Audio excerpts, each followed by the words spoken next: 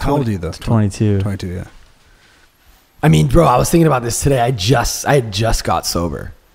At 22. You're young. Like, you're crazy young. So I think that you should definitely, but he's trying to do also some wild shit. looking at other people that are even younger than him, probably. Mm-hmm.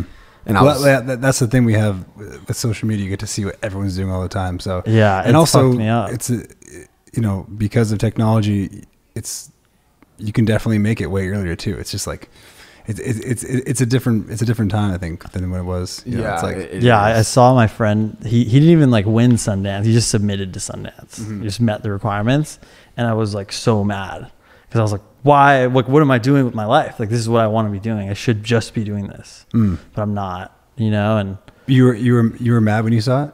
I mean, I was happy for him, and I support, but I was more mad at myself. Yeah.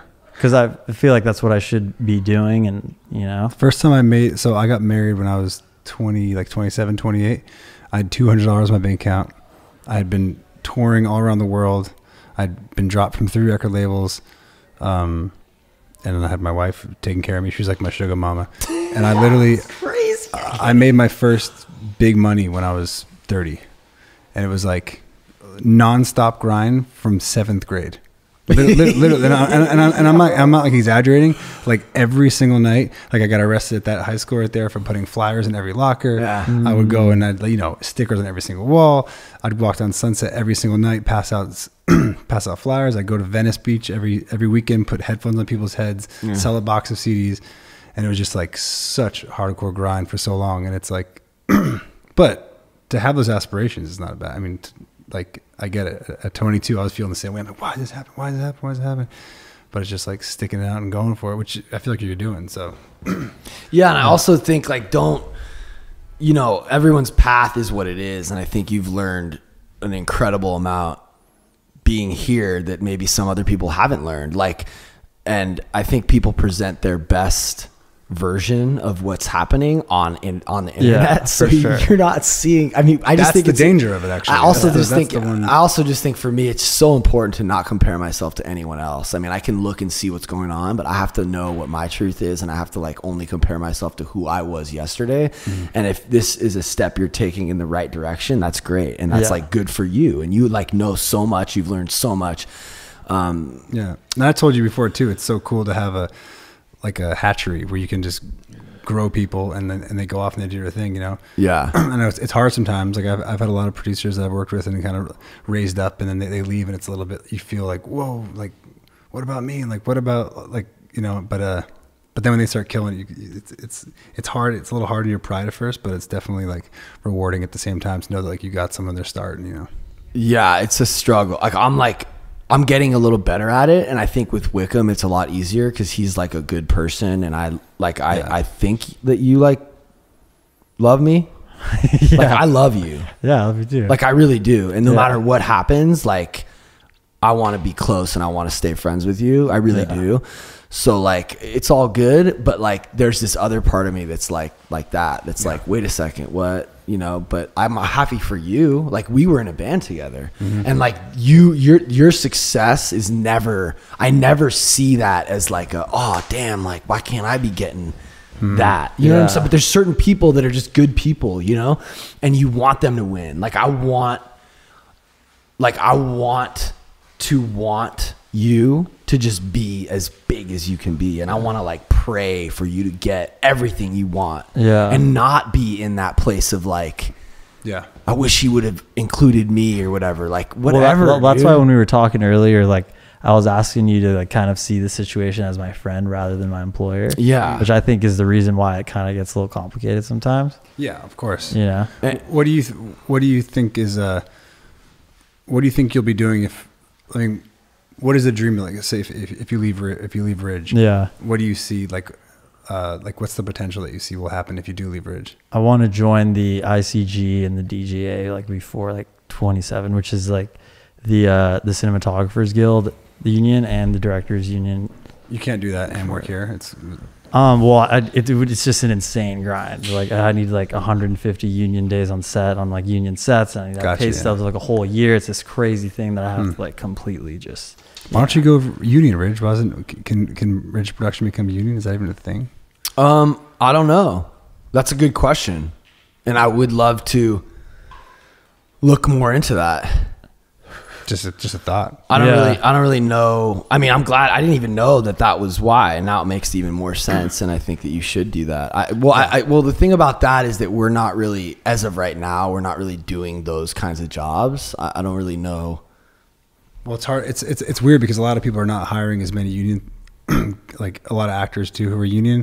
They're not getting the jobs anymore because it costs more, you know? I was talking to the guy in set at the video and he's like, it's hard, man. You know, like no one wants to hire union people right now because it's way more expensive. Yeah. Also, like Andy Horowitz was over at my house the other day and he was talking about how like film festivals don't mean shit anymore. And it's like all DIY and like everything's changing. That's why I'm focusing more on YouTube and all this other stuff. But it doesn't change the fact that like right now you're like looking at this thing and you need to like check it out. Well, the union for the music video, like the music video industry is kind of like very different from like narrative as far as like getting union actors and stuff. Yeah. Totally. Because like usually the music videos are like funded by like labels and there's usually like smaller budgets. They can't afford SAG actors and it's not really like as like acting as in a narrative, right? So you don't need like a SAG actor to like like all the Netflix, Amazon, that's all union. Yeah, they're so all there's more union DPs. You could also argue there's more work than there ever has been for because there's so I mean like you know some of the better shows that I like aren't just like Mindhunter isn't one movie. It's 20 movies and there's like 15 different directors and there's just so much opportunity. Like, I mean, you gotta do what you gotta do. If you're feeling it and like if you're not performing, if you're not performing your best here, it's gonna be a disservice to Pat. First of all, you know what I mean. Like if it's always conflict, you know what I mean. Yeah, which it kind of has been for like a while. You know what? It's kind of funny because I thought it was something emotional or whatever because like there's sometimes when like we're all like whatever it's just like there's like a chip on your shoulder kind of like when you're there it's like and he drives from fucking Long Beach and like it's just there's like a lot but like we'll see where this goes and we'll stay friends and we'll keep doing this and checking in. Will there always be an open door for him? Well, that's what I was just saying out there is like I think most times at most companies when someone like leaves there's not necessarily like this like open door policy but like I don't see the point in that like that's just not how we roll. Me either. I'm the same way. It's just like all ego and I know that when my actions are being dictated from a place of like fear ego like I can tell like and I could tell that like I was having conversations with Wickham like yesterday, like when he wasn't there, and I could tell that some of the shit I was saying to him was coming from a place of fear and ego. That's funny. Yesterday I was in a meeting with my manager, and like you know a couple times a week they present different artists that want to work with me, and they kind of you know like, what do you think? You know, do you want to work with this girl? Do you want to work with this guy? And it was funny. I was looking at this stuff, and I was like. She was showing me, and in my mind, I was like, "Oh my god, this is so not my like." I'm not. What were you? I'm not inspired by this at all. But then I was like, it was crazy. My thought was like, "Well, maybe someone else is gonna work with it." And what if this person becomes big, and then I miss the boat? And I stopped for a second. I said it out loud. I'm like, "Oh my god, I'm literally in my mind right now, only thinking like reacting out of fear." It's like completely like, and then I'm gonna go into the session not being inspired by it. I'm not gonna do my best job on it anyways. I'm not going to get the song anyways. So I was glad I stopped myself in that place right there. And I was like, dude, this is totally out of fear. This is not out of love. So I was like, all right, next. And I was only reacting out of things I was really inspired by. And that's the way you got to roll because it's so many times in your mind throughout the day, you're acting out of fear, you know?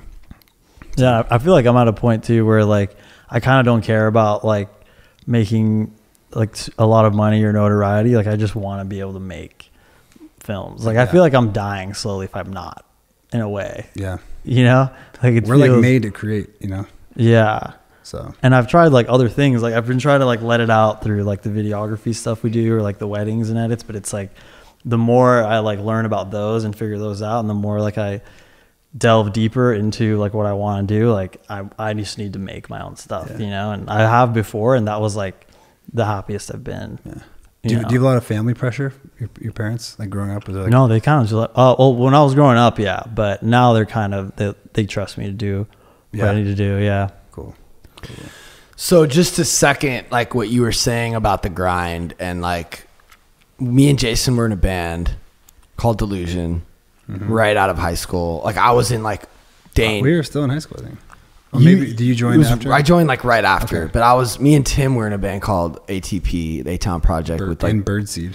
Well, yeah. Well, so that's the other thing. It's like just like to kind of put all this into perspective. Like nowadays, people are doing things younger, but we put out. I remember we spent $1,000 to put out our first record, a Birdseed album. It was me, Tim, and Jason, and different Jason Marcus, and we printed out like however many copies of the CD. That was a big deal when those came to school. And we were in 11th or 12th grade.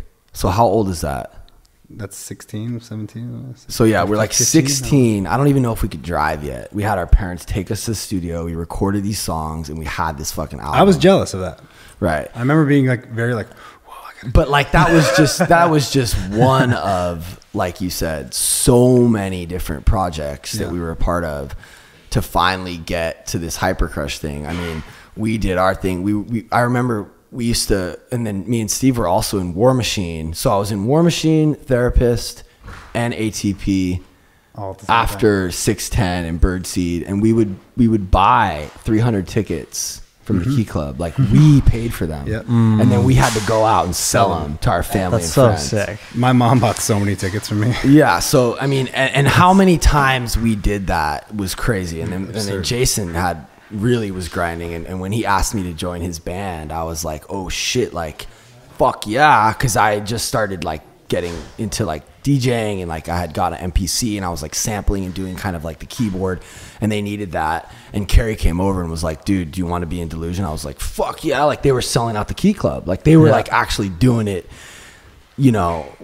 We were kind of doing it, and then that was amazing. And then we were signed to Motown at the same time too. But then Delusion kind of like took a lot of turns, phased out. Yeah. And I was focusing more on like Dane's thing, and then Dane got cancer, and at some point I got sober, and when I got out of rehab, I was like, all right, I'm doing this. Steve, what's up? War Machine. And we made a bunch of War Machine records. That was sick. But during that time, we were playing with some electronic shit, and we had some singers coming in, and when we performed those Bel Air songs as War Machine, the reaction was so much funner. Yeah. It was like, whoa, like this is something that like could go. Like this is fun. This is like dancey, and like the energy of War Machine was like, fuck. We had Mondo with a fucking gas mask on the side of the stage, and army fatigues, and it was like fucking Cannibal Breath, like fucking 666 stab the Pope with his rosary,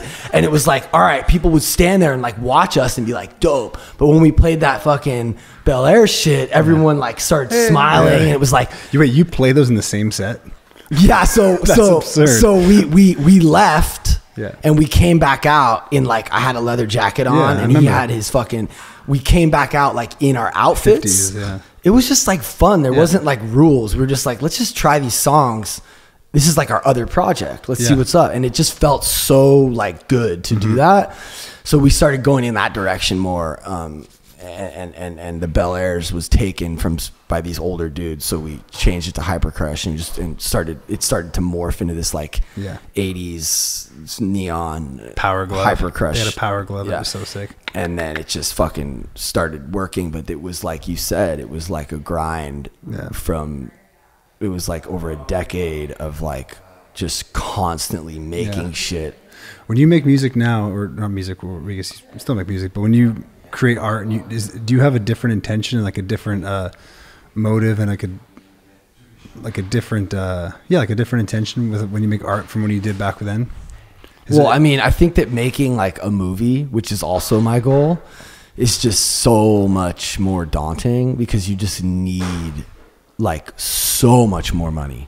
Like we could just make music, but you can't really just make a movie. And we've tried to shoot scenes, and you know, it just requires a super collaborative. It just requires so many people. Yeah, totally. It's so much harder. So it's like you really just need to sell the script, or I'm trying to kind of like take this back road, which is like build up the YouTube platform, start making shorts, get a fan base, start generating money, have a crew. I'm trying to like just DIY. Third door. Yeah, like I've only like I'm trying to like make my own path, because the idea of like selling it to some suit or like being in some system seems so like, I've been in that system, in a version of that system before. And it's just like, there's so many people that have their hands in the pot, and it's just hard to, for me, I also really want to do like really edgy, like stuff that's not clean and not, I don't think I would enjoy making,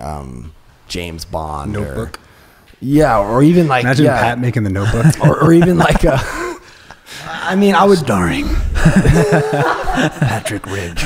But I mean, I think for me every day is just like I just watched this little mini documentary, this little NoFX documentary about how like, he's like, if you're in a punk band to be successful, like fuck you. Yeah. He's like, we never made this for any other reason besides to have fun. And he's like, certain people can judge success by different things, but for me, it's literally how much fun did you have?